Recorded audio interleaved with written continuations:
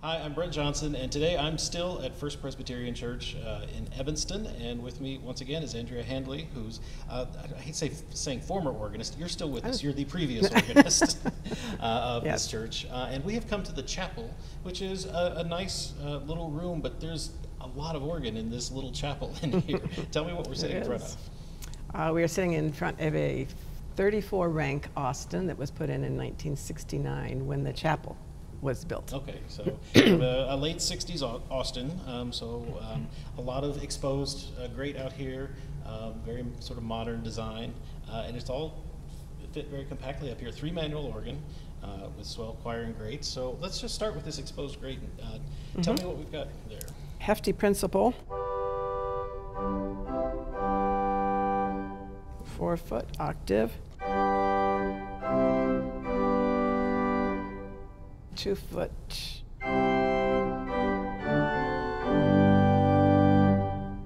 and a mixture.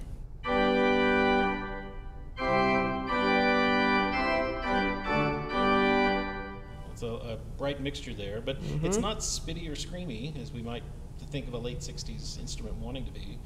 It's actually just a nice full bright sound, right? And then what else have we got? Flute, a Borden. It appears to be a metal capped flute up there. So that's everything in the grade, just those few ranks there. So then let's go over to the choir. And the choir and the swell are both enclosed in boxes up there. Yes.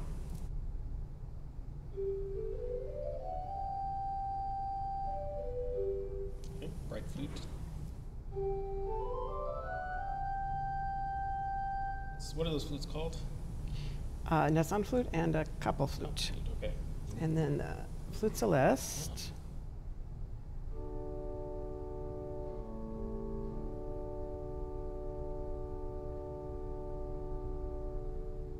How does that go with? What does that go with? Yeah, actually.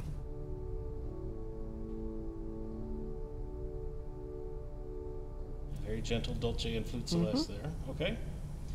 And then we have some brighter stuff. You want to hear it alone? What is that stuff? We can see. Sesquialtra. Okay, so we have 2 rank sesquialter. Let's hear it with the 8-foot.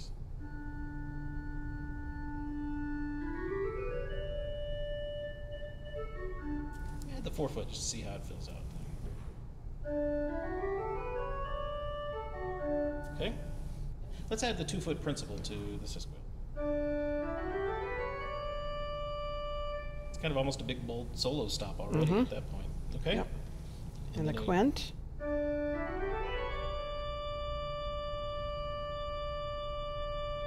It's a 1 1/3 there in there. Okay. Yes. And then we have, is that a reed? Crumhorn. Crumhorn.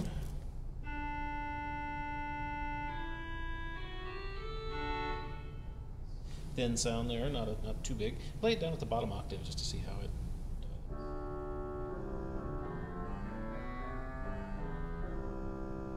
Crumhorns are one of those interesting stops that different builders take different takes, and there's different thoughts about how they can be used. So it's always interesting to see how different companies do it. So, all right, and that's everything in the choir. The rest are couplers. So then we'll come over now to the swell, and the swell starts with an 8-foot viola.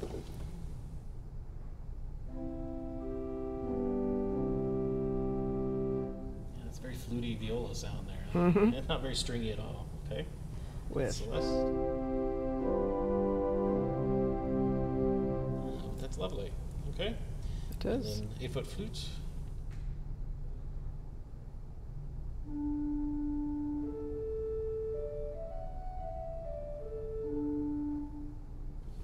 And 4-foot on top of that.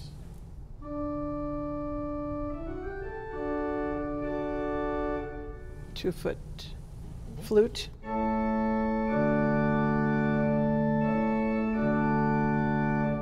Yeah, that Borden's big enough to stand up to the 4-foot principal. You get a nice chorus out of that. Okay. And then there's a mixture that goes on top of that.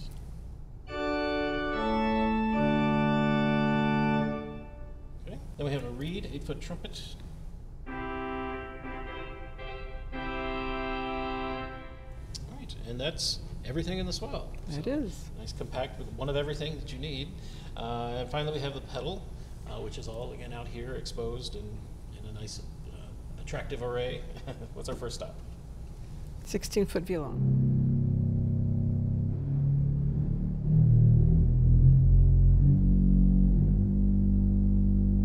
That's a lot of bass tone for just a violo. It's got a lot of power in it. Okay. Definitely. With the 8-foot octave.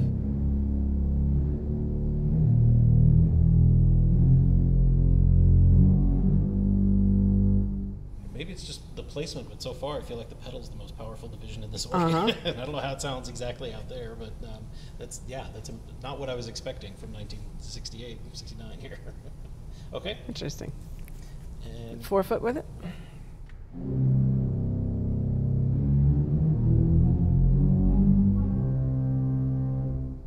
yeah, continuing to be bright. Okay.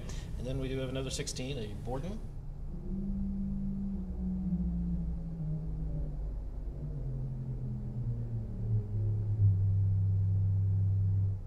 A quint there. That's more on par with what I would expect. Okay. And then a 16 gedeckt.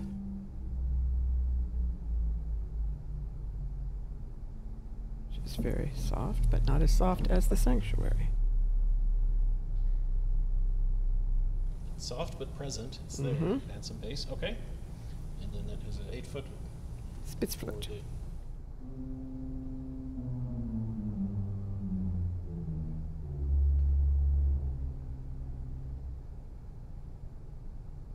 And a 4-foot flute.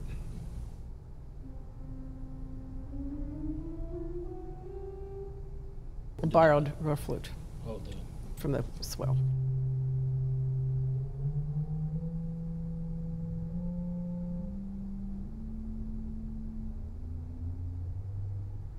yeah, that's our 8-foot borrowed roar flute, they call it. Okay, very good. Then that's all the flues we have there. We have a reed here. A 4-foot crumhorn.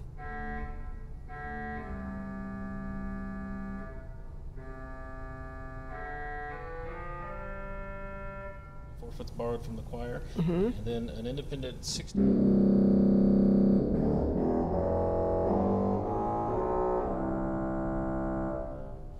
Okay, a lot of sound in that pedal division. I'm kind of a little surprised, but it makes it useful. The instrument fills the room really well. It's not a huge room, but it seems to do what it needs to do. It Excellent. does. Well, we'll have to take a look around and see how Austin was doing things in there, but for now, I'd like to hear a little bit of it.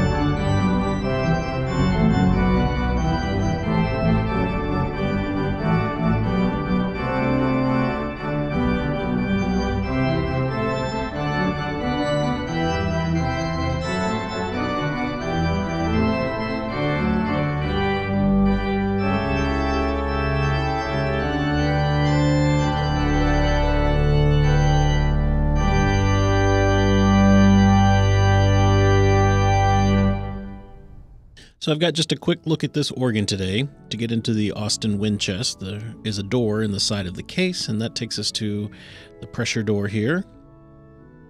Walking in, we see the blower inlet and the regulator, and we are in an Austin universal chest. Looks just like they should. There's a gang switch there for something.